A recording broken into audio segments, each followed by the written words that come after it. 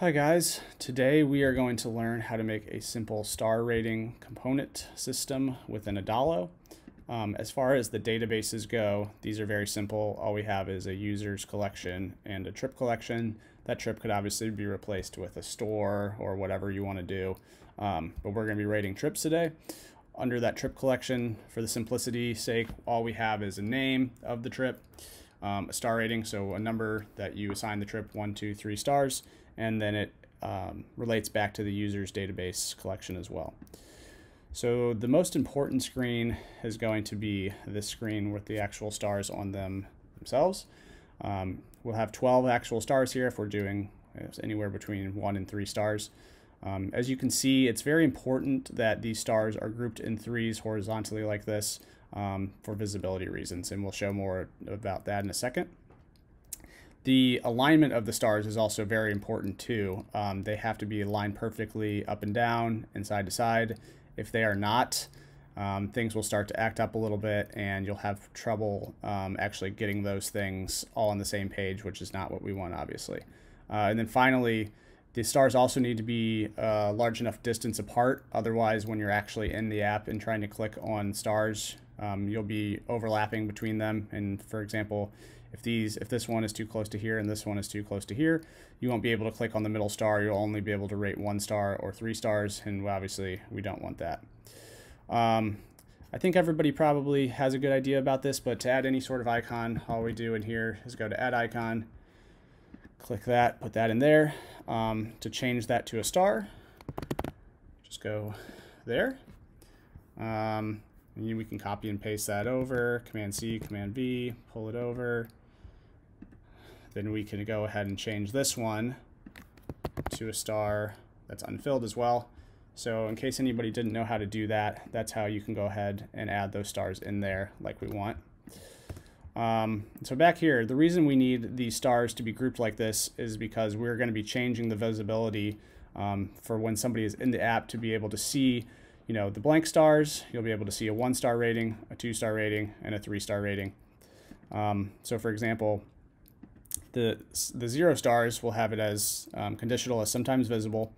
It'll be current trip, star rating. So when that user gives the current trip a star rating of 0 or they don't fill it out, then that is what will show up in the screen is the blank stars.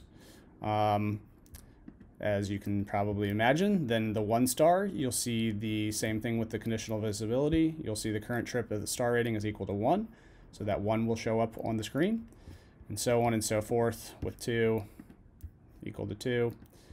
And when they fill out the number property and it's 3, you will see 3 stars appear on the screen. So that's pretty self-explanatory, but that is the reason why you need to group them together so that they can have that ability. Each star must also have its own action. So we have an update trip action for each star. So for example, when you click on the star, it updates it to either 1, 2, or 3 stars. So all the ones in this column right here will need to be updated to when the star rating is 1. So you can see that again. Go to click actions, current trip, star rating 1. There you go. That's what's going to be showing up on your screen. You can see that again here. Star rating 1. We can go down this list too. All these will be update trip, current trip, star rating 2. And then you can see that again here. Star rating 2. And then this row, or sorry, this column will have it be where you go to update trip, current trip, star rating is equal to 3. And that's what causes the action for the stars to actually show up, whether they're filled or unfilled on the screen. Once again, star rating is equal to 3, current trip. So that's how you get there. Once again, this is just a simple list, but you can kind of make it however you want. You can do, like I said, restaurants, schools, whatever you want it to be. I just have it as a click action to where once you're clicking on one of the names of the trips, push action, and it goes over, that aligns with the current trip, and then it'll bring you to this page here where you can actually rate that current trip. So that's pretty straightforward as well. And now I can give a little preview of how this works. So go in here.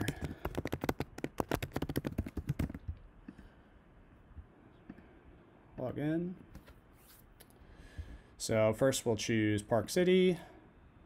How was your trip? We'll say Park City was 3 stars. There you go, filled out like that. We'll go back, we'll go to Vail.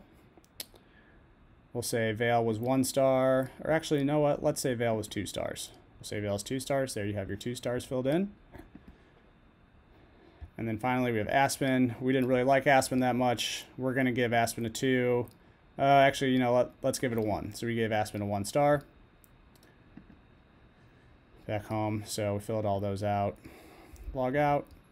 Then you can go back into our database here.